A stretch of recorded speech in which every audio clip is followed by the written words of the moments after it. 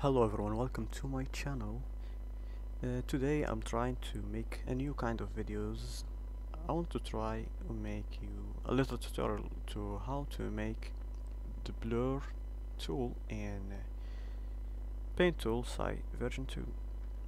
First of all, you just come here to your water tool, duplicate that, right click and choose duplicate. You will have it here.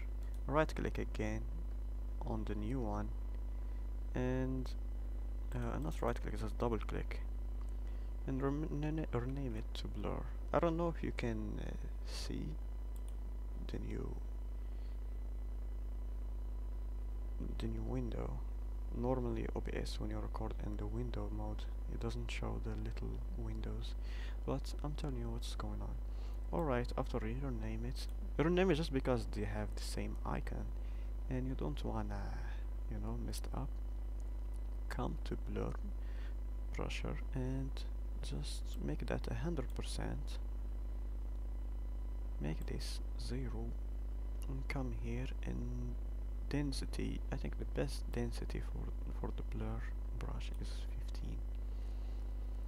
We're gonna come here and make a little test.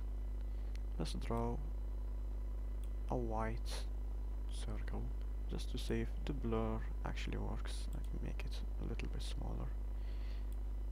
Can see here it actually working. It's blurring now. You might think maybe the color has a factor in it, so I'm changing to completely black. It doesn't draw any black line. It doesn't matter what kind of color you have, it's only blur. Because here only white, it doesn't remove the density of the coloring you're trying to blur. It only does that in the edges that are connected to another color or connected to transparency, like here is connected to transparency. It's a new canvas, it's blur. Let's make another color here. So we're gonna try to blur it, only blur between two different colors or between a color and you know what I'm trying to say, a color and transparency. So it only blur the edges. Let's see if you want to maximize the density. It only makes it sharper, but mixing it sharper doesn't give good results. That's why I choose 15. 15 it give you that sweet crispy English, sweet crispy quality of blurriness.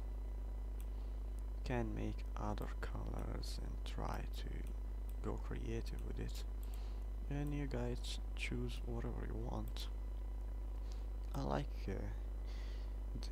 this tool a lot, and I always be wondering why doesn't PaintTool have that on from the start, like you find blur tools in all these other paint programs, but at least they give us the option to make it ourselves, so we can't shit talk SAI a lot. It's a really awesome tool. From the first day I learned the trick to how to make it myself. I've been using it a lot. It's really nice, so go ahead and get creative with it. If you wonder what is this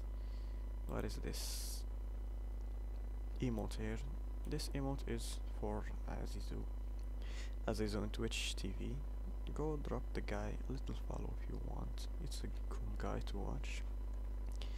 And have a good one everyone, and enjoy the blur tool.